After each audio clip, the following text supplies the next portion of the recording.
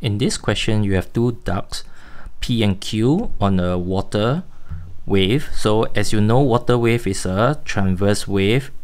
So the ducts will basically go up and down perpendicular to the direction of the wave. In this case, the direction is to the right. And this question is a bit tricky because they actually ask you what is the movement of the ducts during the next half cycle of the wave. Let's do this question step by step.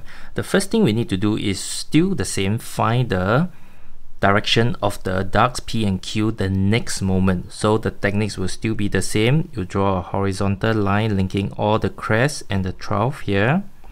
And as the wave is moving to the right, I will draw the position of the new wave the next moment.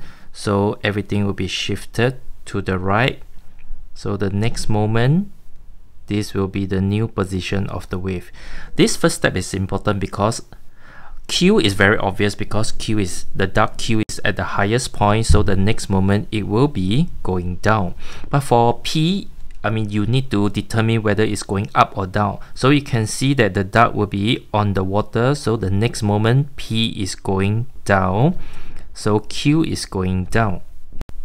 If the question were to ask you the movement of the ducts the next moment, then A will be the answer because both are coming down. But this question here, they are asking for next half cycle, so there are more things we need to consider. Let's consider the duct Q. Currently, the duct Q is at the highest point, and that will be the time equals to 0. So as it goes down to this point, at the undisturbed position, the time will be a quarter of a period or a quarter of a cycle. And then as it continues to go down to the lowest point, at this point here, that will be half a period, which is half a cycle. And then it will go up to the undisturbed position again. The time will be 3/4 of a period or 3/4 of a cycle.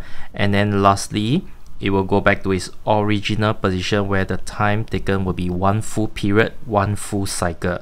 So the part that we are going to focus on is half a cycle, so it will be going down all the way.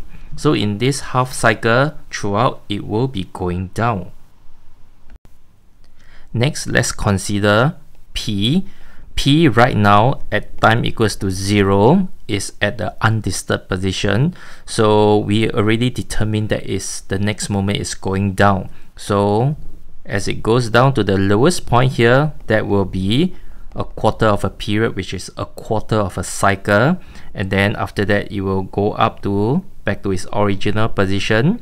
At the undisturbed position, the time here taken will be half a period, which is half a cycle. Then it continues up to the highest point, and the time taken will be 3/4 of a period or 3/4 of a cycle of a wave. And lastly, the last stretch here, it will go back, and that will be a period, a full period.